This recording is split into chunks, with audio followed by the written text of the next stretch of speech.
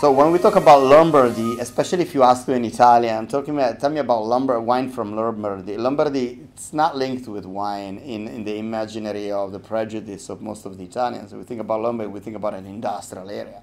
It's Milano, it's Brescia, and it's all that. Lombardy is the place where you don't produce food and wine. You sell in the stock market and and you produce maybe like nails or fashion or something else. And this is kind of an unfair because Lombardy is incredibly interesting. There is a wild nature not so far from the city. And we're not talking about the flat area around Milan. I'm talking about the higher mountains and the Alps and the pre-Alps. Think about Valtellina, for example. Valtellina, in my opinion, is an incredible wine region that produces an incredible version of Nebbiolo. In that specific case, they call it Chiavenasca.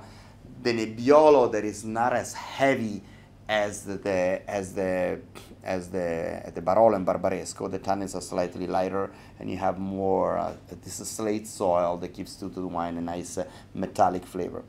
When it comes to sparkling, that's a bit more complex because there is this area called the Franciacorta, and Franciacorta is kind of a slightly invented wine region. As a sparkling, there's Berlucchi that started, I think, at the end of the 60s, beginning of the 70s, and then Cadel-Bosco and Moretti, they created this wine region that was, it was an incredible economical and marketing thing that they did. I think they did it really well.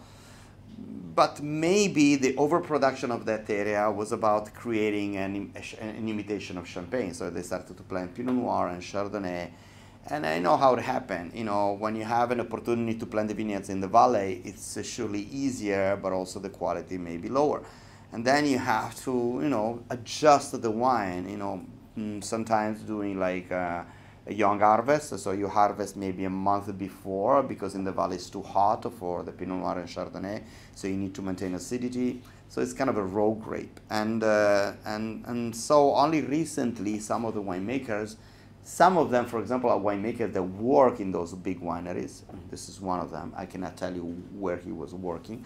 And he actually, what he told me in the interview that is that you can see in the video, I learned everything wrong, all the wrong things that I was not supposed to do. That's what I learned. So I'm doing now the opposite.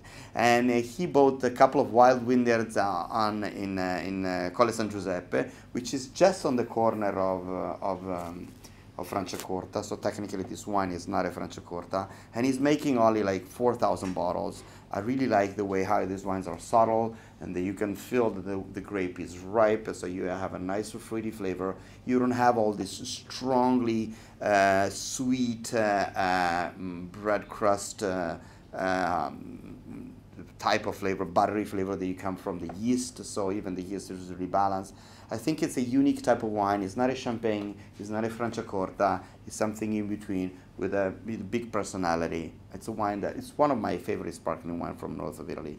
This wine, I don't even have to tell you how to pair it with. As long as you don't pair it with something that is sweet, it can go from an aperitif, from a complex dish, you can enjoy it.